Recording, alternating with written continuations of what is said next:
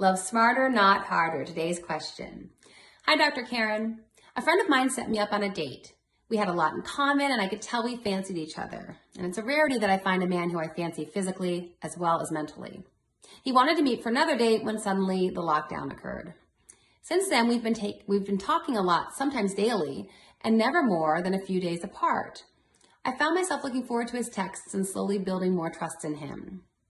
But lately, I've not had such good communication from him, which bothers me. I know he's busy and so am I, but I felt that he's been distant with me and his texts have been few and far between, such that now it's been nearly 2 weeks of no communication from him. So I decided to lean back. I'm also on dating sites, and lo and behold, I stumbled upon his entire profile on one of the sites, which was bothersome because he's not so busy that he can't have a profile up, but he can't seem to manage to communicate with me on the emotional level that I need. I don't know how to approach this. I need your help. Thanks in advance from your avid fan. So this is just disappointing because you had a nice first date. And like you said, it's rare that you find someone who you find so attractive physically and mentally.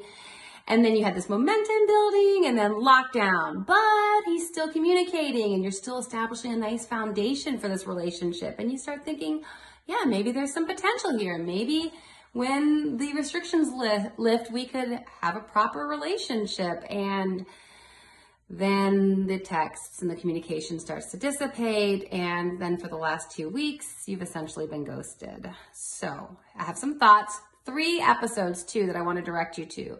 In the last episode that I did, we're on break between season 3 and 4, but episode 89, how to know if you've met the one, plus ghosting during the time of Corona.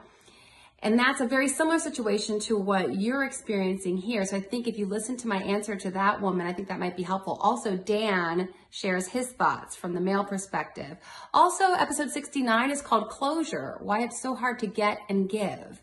Because here you have 2 weeks of no contact. And then, so the decision is, like you said, do you continue to lean back? Or do you try to seek out some sort of closure? So I share some thoughts in that episode that I think will be helpful. And then finally, episode 30, Ghosting, Cowardice or Kindness.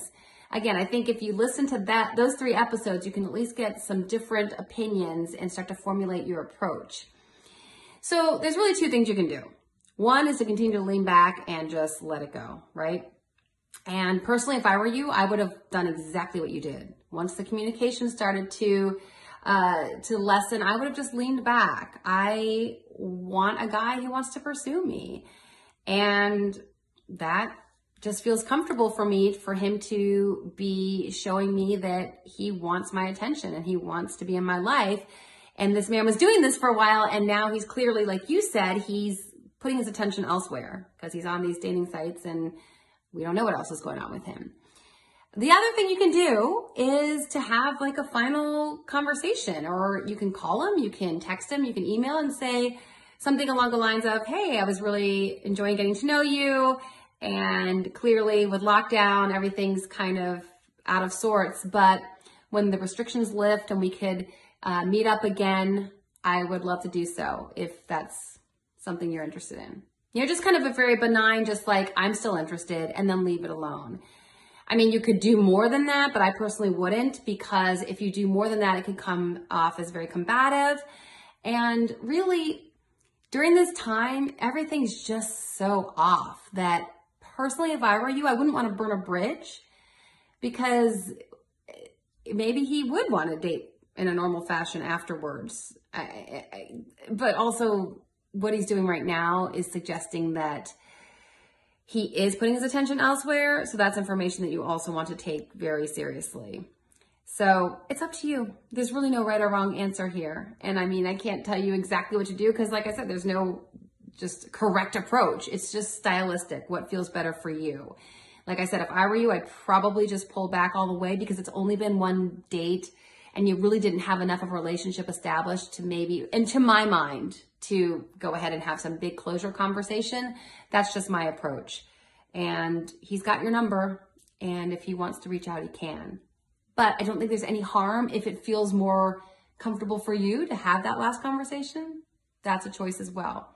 But like I said, I think those 3 podcast episodes will give you a little bit more information as you make your decision. And I'm sorry.